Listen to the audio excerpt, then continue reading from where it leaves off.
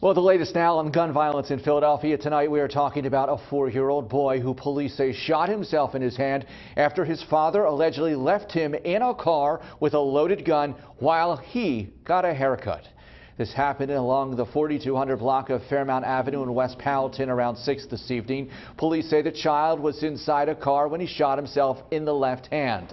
The child's grandmother rushed him to Children's Hospital, according to police, and then police say they recovered the gun and a spent shell casing.